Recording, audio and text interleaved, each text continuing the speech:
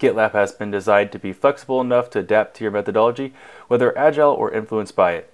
In this video, we'll show a simple mapping of agile artifacts to GitLab features, and explain how customers have successfully run high-performing agile teams with GitLab.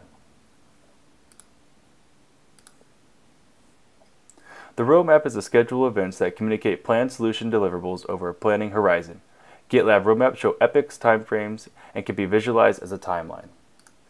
Whether a portfolio initiative or investment, a capability or feature, or simply a large story, use an epic to capture its description, business case, or any data pertinent to describe the large body of work.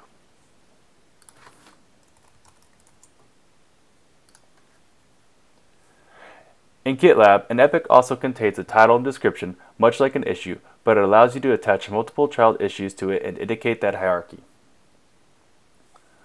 Break down a large epic into discrete, logical pieces for individual, independent tracking with child epics and issues.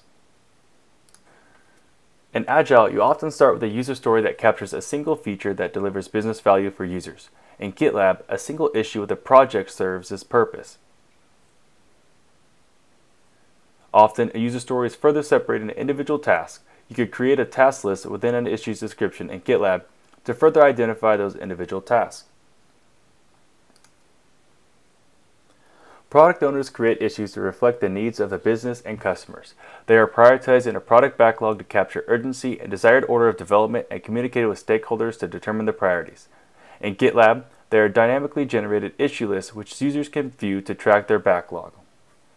Labels can be created and assigned to individual issues, which then allows you to filter the issue list by a single label or multiple labels. This allows for further flexibility. Priority labels can be even used to also order the issue in those lists. A sprint represents a finite time period in which the work is to be completed, which may be a week, a few weeks, or perhaps a month or more.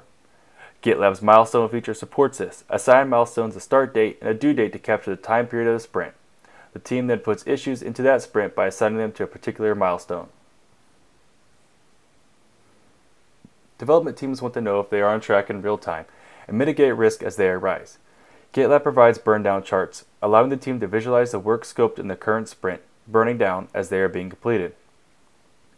The level of technical effort is estimated for each in-scope issue. In GitLab, issues have a weight attribute, which you would use to indicate the estimated effort.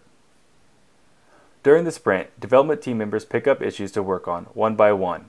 In GitLab, issues have assignees, so you would assign yourself to an issue to reflect that you are now working on it.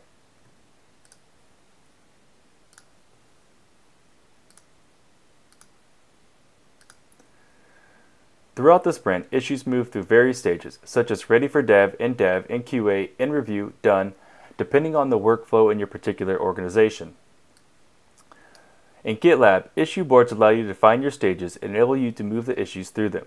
The team can configure the board with respect to the milestone and other relevant attributes.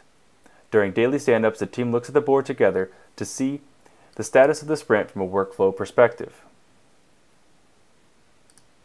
Toward the end of a sprint, the development team demos completed features to various stakeholders. With GitLab, this process is made simple using review apps so that even code not yet released to production can be demoed. Review apps and CI/CD features are integrated with the merge request itself. A team retrospective at the end of the sprint can be documented in the provided wiki so that lessons learned and action items are tracked over time. During the actual retrospective, the team can look at the milestones page, which displays the burn down chart and other statistics on the completed sprint.